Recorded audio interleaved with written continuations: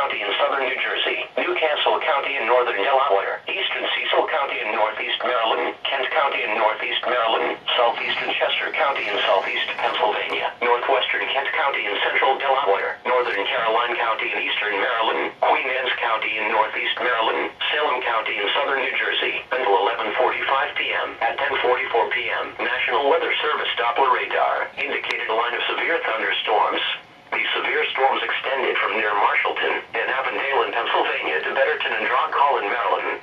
The storms were moving east at 35 miles per hour. These storms are capable of producing damaging wind gusts and hail. Severe thunderstorms will be near Cheney and Westtown around 10:55 p.m., Gradyville and Tallyville around 11 o'clock p.m., Millington and Wilmington Manor around 11:05 p.m., Newtown Square and Newcastle around 11:10 p.m., Broomall and Trout Lake around 11:15 p.m., East Lansdowne and Drexel Hill around 11:20 p.m. This is a dangerous storm. If you are in its path, move indoors to a sturdy building and stay away from windows. When it is safe to do so, report severe weather to local law enforcement or to the National Weather Service.